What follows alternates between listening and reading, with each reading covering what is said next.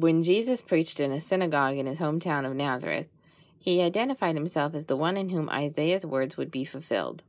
The Spirit of the Lord is upon me, because he has anointed me to proclaim liberty to the captives, to set at liberty those who are oppressed. Isaiah 61:1 and 2 and Luke 4:18. Captives implies incarceration, while oppressed suggests bondage to a cruel master. According to Jesus, anyone who sins is held captive by sin, and according to Paul, all have sinned, Romans 3:23. Therefore, biblically speaking, all human beings are enslaved to sin, except those whom the Son of God has made free, John 8:32-36.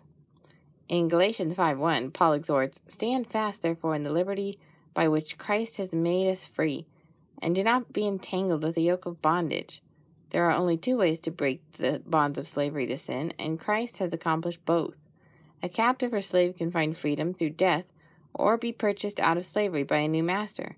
In Christ, both death to sin and life to a new master are accomplished, Romans 6:4. Those who have died to the old way of life are now the servants of the one who purchased us out of the marketplace of sin with the cost of his own life, and we have become his spiritual slaves as a result. Therefore, slavery is not the issue. Rather, the issue is to whom or what one is enslaved. Ironically, as Jesus himself said, once we are set free by knowledge of the truth, we are free indeed, all the while being slaves to Christ. Being set free from slavery to sin is to be liberated from captivity and oppression into freedom in Christ. This is what enables his followers to obey him. When Paul speaks of not being saddled with a yoke of bondage in Galatians 5:1, he is using an agricultural metaphor that would have been familiar to his audience. Yoke reminds us of Jesus' invitation in Matthew 11:28-30.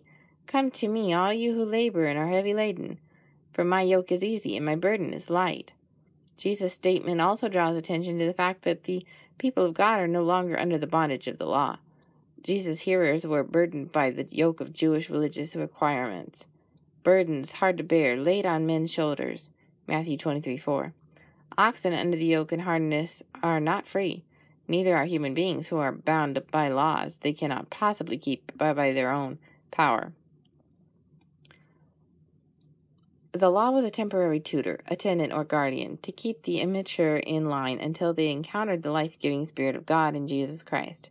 Galatians 3:24.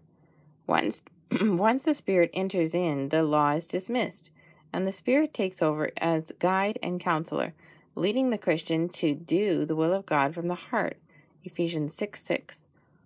Those who walk freely in Christ live under the control of the Holy Spirit, who provides the very kind of life that the law pointed to but could never produce.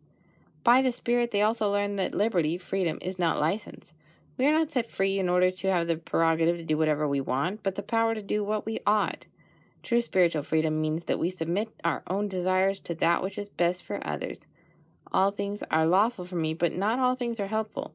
All things are lawful for me, but not all things edify. Let no one seek his own, but each one the other's well-being. 1 Corinthians 10:23-24. This is the way of liberty, the way of freedom in Christ.